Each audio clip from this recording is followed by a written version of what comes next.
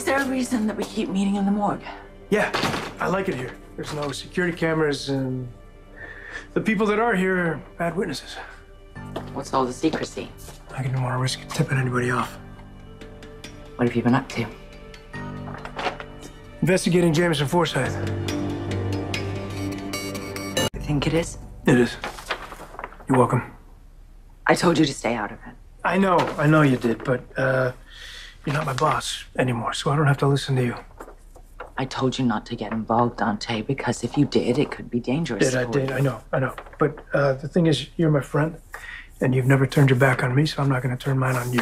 So, do you want to see what's in here or not? How'd you get it? Storage locker at the train station. How did you find that? The ME found a key on Forsythe's body, handed it over to me, and instead of logging it as evidence, I kept it. Nice. Yeah. This is it. Yeah. So I guess Forsythe must have broken into my apartment that night. That's not all.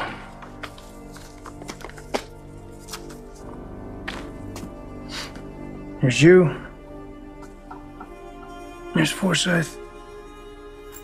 Who's that guy?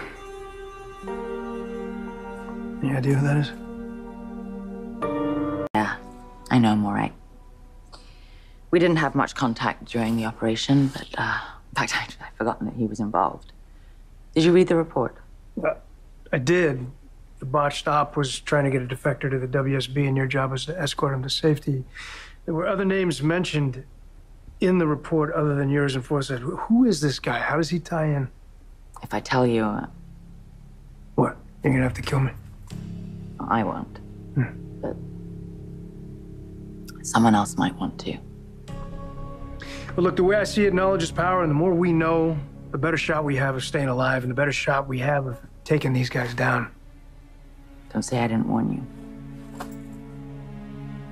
His name is John Brennan, and he was in field ops on the same time as me and Forsythe. What is he doing now? Is he still around? Oh, yeah. He's the current director of the WSB.